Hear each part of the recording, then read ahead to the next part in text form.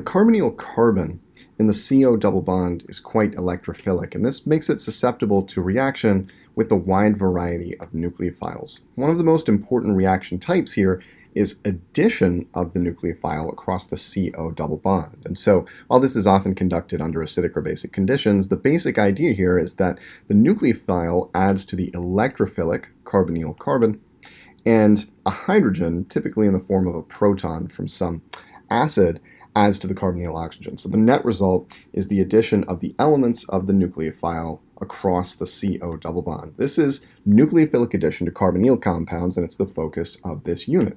We'll look at both hydrogen and carbon-based nucleophiles, which add irreversibly and tend to give alcohol products here if you imagine nu as a carbon or hydrogen, and heteroatomic nucleophiles, where nu might be an oxygen, nitrogen, or sulfur, in which case this compound is often not stable and it will react further to give a product of substitution after the initial addition step. So we'll look at both of these classes of nucleophiles, and these reactions are extremely important in synthetic organic chemistry because they allow us to transform the carbonyl group into some other functional group.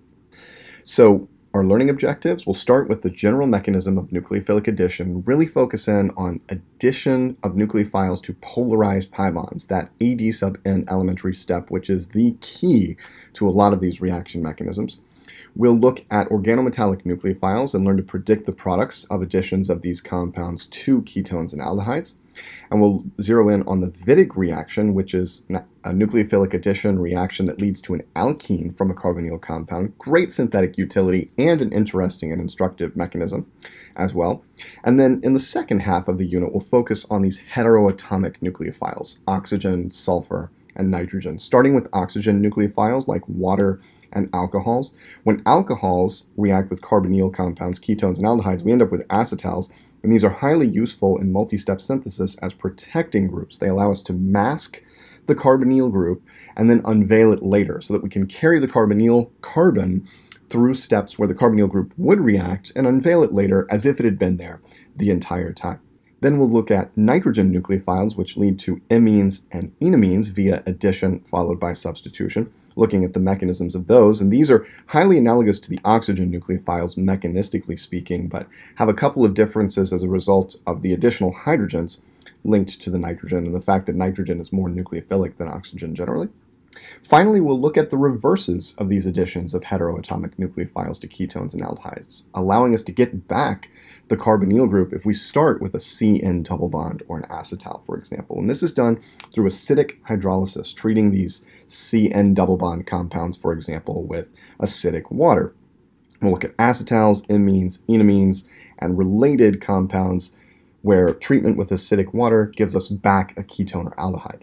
Recall that the second most important resonance form of the carbonyl group places negative charge on the carbonyl oxygen and positive charge on the carbonyl carbon. And this positive charge on the carbonyl carbon really emphasizes that that atom is a good electrophile. It wants to accept a pair of electrons from a nucleophile, in a sense. And this is due both to resonance, which is shown on the left, and inductive effects due to the polarization of the CO bond toward the more electronegative oxygen atom, right?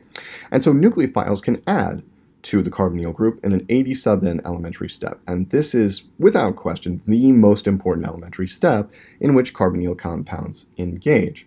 The electrophilicity of the carbonyl carbon, the importance of that really is hard to overstate. It is so important. And the basic electron flow is shown in this figure below. The nucleophile forms a sigma bond to the carbonyl carbon, and the CO pi electrons head up to oxygen. This is a classic AD sub N elementary step.